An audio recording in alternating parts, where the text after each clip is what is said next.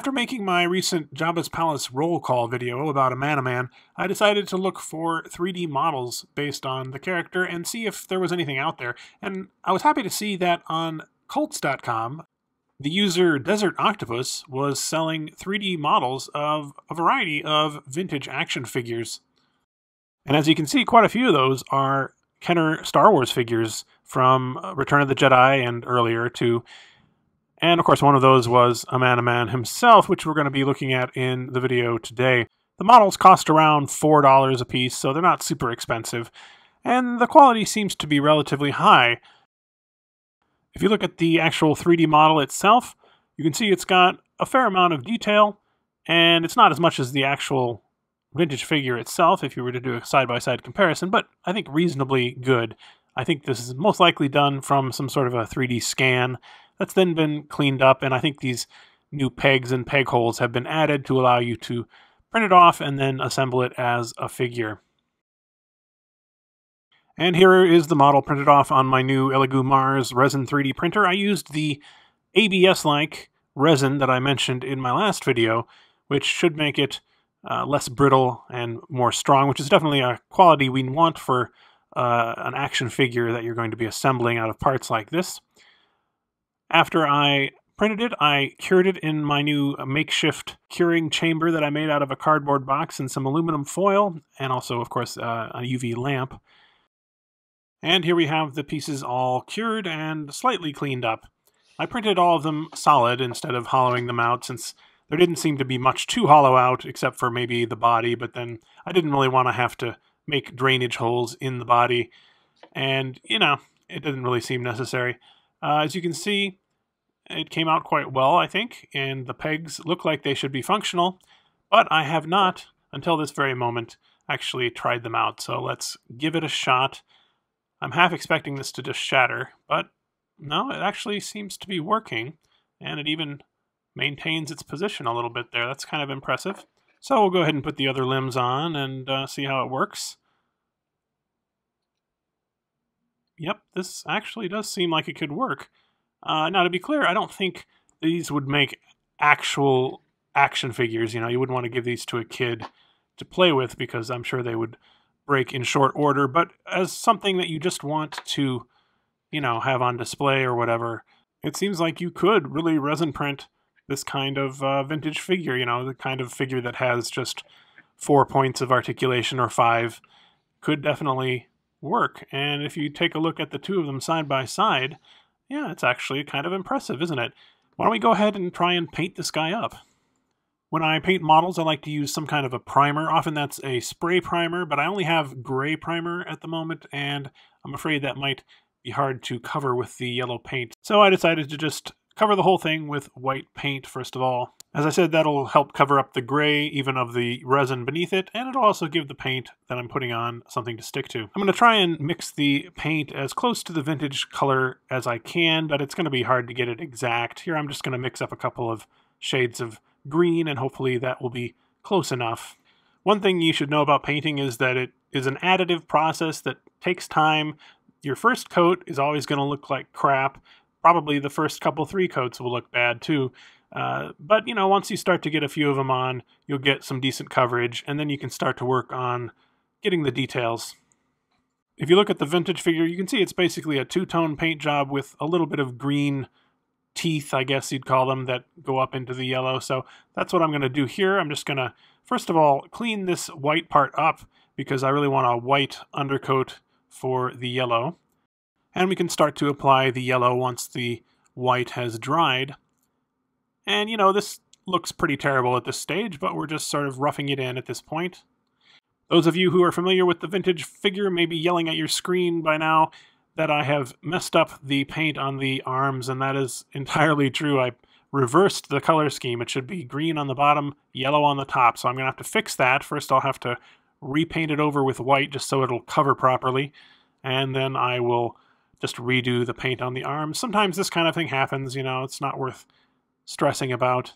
And here we finally have the correct 2-tone paint job, a very, very rough one. You can see that the lines there between the colors are quite rough still, but we're not going to worry about that yet. We're going to look at the original figure here and just kind of get a feel for what the pattern looked like. I'm not going to try and duplicate it exactly. I don't really think that's probably worth doing, and it would be quite difficult. This isn't the kind of thing you have to get right the first time. You can sort of rough it in and then come back with the yellow to kind of refine the line a little bit, which is what I'm going to be doing. And I'll switch to a finer tipped brush here, as you see.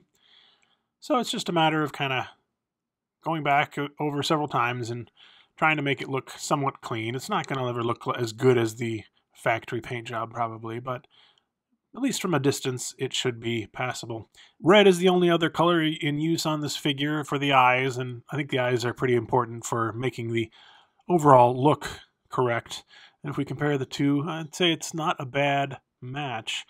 The color of the green and the yellow are not exactly correct, and in fact I decided to go back and do a very, very subtle highlight on the yellow, partially to try and match the color a little bit better, and also to bring out some of the details a little bit better too, because the wrinkles and other details and things are not quite as deep on the 3D printed figure as they are on the actual plastic figure.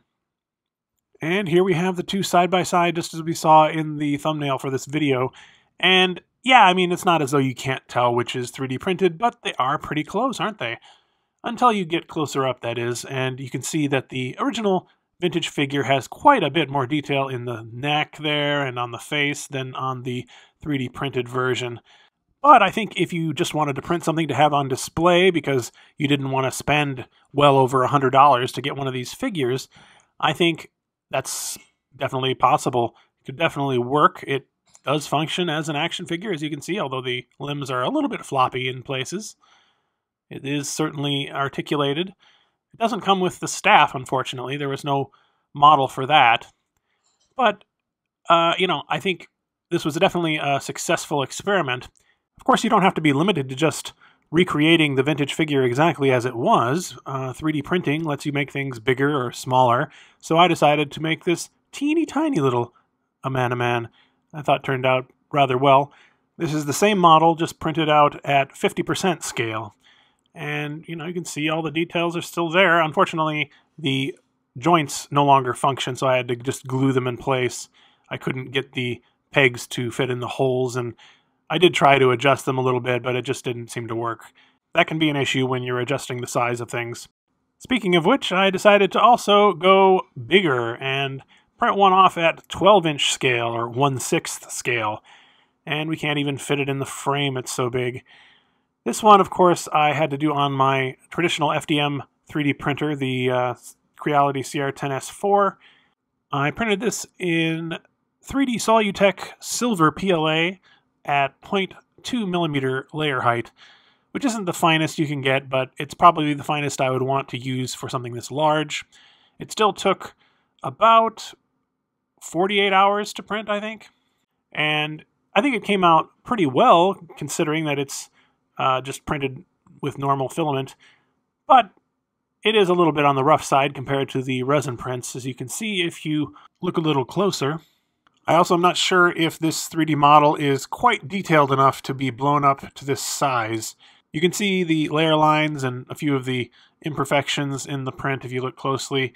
And the thing is, if I wanted to finish this and paint it and do it up well, I would have to spray it with filler primer, do some other maybe putty and stuff like that to make it smooth, and sand it all over, and then finally do the painting. And I just didn't think it was probably worth it, given that it didn't have the level of detail that I really wanted for this size. But I did want to print it out and see how it turned out. I did have to glue the arms and legs to the figure, though, because the pegs didn't function as they were supposed to. So what are your thoughts about this experiment of mine? Do you think it's worth trying to print a rare and expensive vintage figure, for example?